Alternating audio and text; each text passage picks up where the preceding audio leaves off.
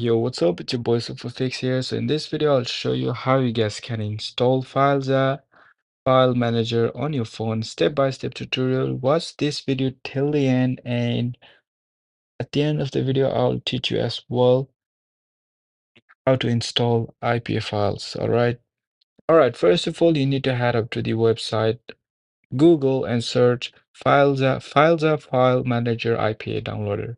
Once you have searched, so it will click on the first link, which is going to be the official link.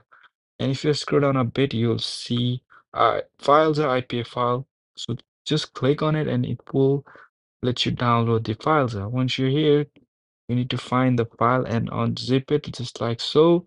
Now we need an app called ESign or Flag Store or Scarlet in order to install that. All right. And if you do not have that app, I have made a bunch of video. I'll leave the link under the description below. You can go check it out and come back.